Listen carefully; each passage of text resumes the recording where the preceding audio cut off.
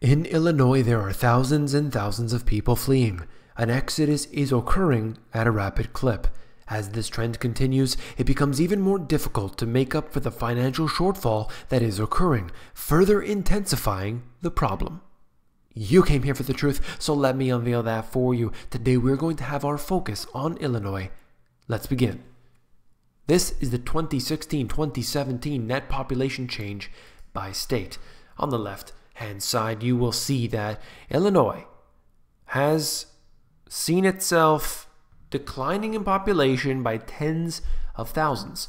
If you look on the right-hand side, you will see some of these states have seen a massive increase in their population over the past year.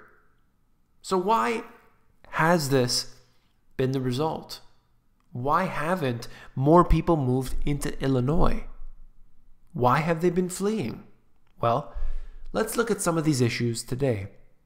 Of course, this is not a full, comprehensive diagnosis, but I've been hearing from people on the inside, and they've been telling me their facts. I've been researching it. I've been documenting it. And let's cover some of that today.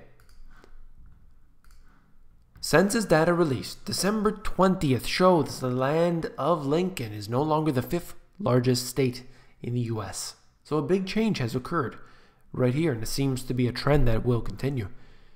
Illinois shrank by 33,000 people from 2016 to 2017. It is, in fact, the worst decline of any state in the U.S. in raw terms.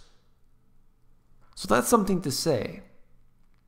The question, of course, why? Why is this the case? Well, one of those reasons is this. Illinois property taxes the highest in the nation. I've heard from many people that live in Illinois, and they've told me the prices that they pay on their average sized home. It is truly criminal to be charged that much. We're talking over $10,000 in property taxes, US dollars that is, for an average size home. That is simply unaffordable. When you look at it over the course of a 10-year period, 20-year period, 30-year period even, you realize that's a hell of a lot of money. And of course, the property taxes don't stay put. Every year they just continue to get worse. And where does that money go? Well, it's claimed to be used in efficient ways, and it's used to fund this part of the government or that part of the government, and we know better. We know that it goes to fill the pockets of those in charge. It's not being used efficiently at all. The amount of taxation that we experience is simply increasing, and we get less services as a result. Illinois is a heavily, heavily taxed state. The people are feeling it, and that is one of the reasons why they're leaving. It may start off as a trickle, and then it will get worse and worse, and all they have to do is go one state in a different direction, and suddenly they are able to save so much more money. Now, I've heard many reports from people telling me the property taxes that they pay. If you're willing to share that, if you're in Illinois, please do so in the comments below. I would really like to see that. This is something that I have been tracking. If you also experience really high property taxes, no matter where you are in the world, please let myself and everyone else here listening to this information know what you pay for your property taxes. Just put the amount and put the location that you live in. The difference between the Money GPS and other YouTube channels is that this is about all of us. It's not about one person. I collect and aggregate data from all sources, including my subscribers.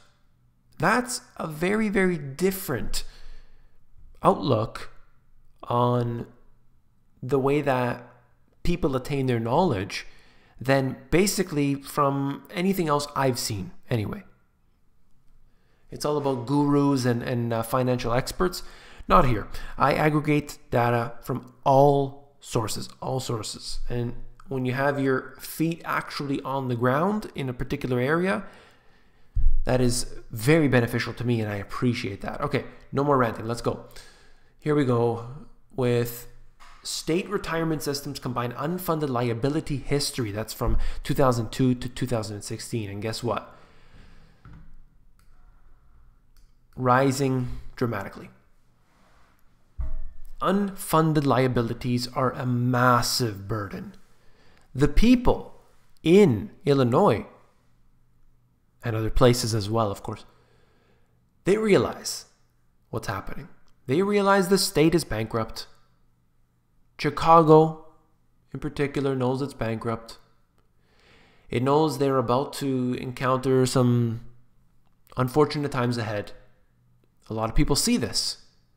They're seeing that occurring, and they're saying, look, I don't know what's going to happen. I'm being taxed into oblivion. I'm just going to find my way out of here and find a cheaper place to live. And that's what happens when people are pushed to the edge. If they simply can't afford it, they have to go to a cheaper place. The taxes are just destroying people. Think about Obamacare. Think about all of the different taxes that people are facing today that they didn't have maybe 10 years ago or 20 years ago. I mean, we get all these different taxes put on us. It's not just income tax. That's bad enough as it is. But we are seeing the property taxes rising. We are seeing carbon taxes in different places in the world. We are seeing every type of tax imaginable. Taxes on literally everything. You know, if you buy a computer in Ontario, where I live in Toronto, let's say, you buy a computer, you have to pay a separate tax. It's called an environmental fee. And that's essentially carbon taxes as far as I'm considered. So you're paying this fee for what? No reason really. It's just to give more money to the government. It's called an environmental fee, and that's supposed to somehow make everything better? No, of course it doesn't.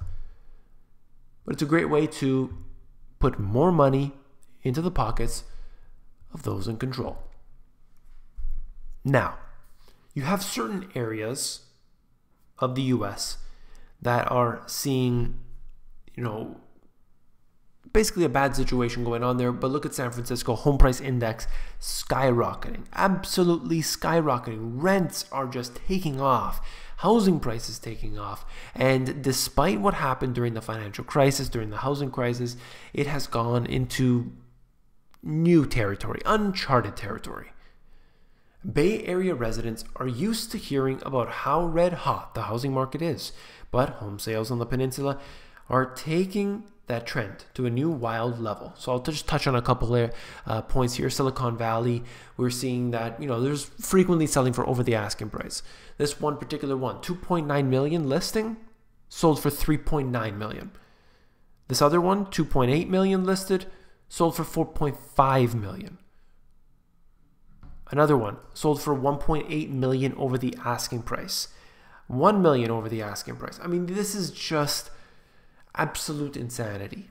That you just, doesn't matter what the listing price is. You can put $1 there. It's going to sell for way more than anyone would ever think it's worth.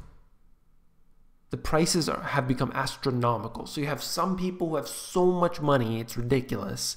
And then you have other people who can't afford their property taxes and they have to leave the state. They're being taxed so heavily in all different avenues that they are basically just finding new places. That should be a warning signal.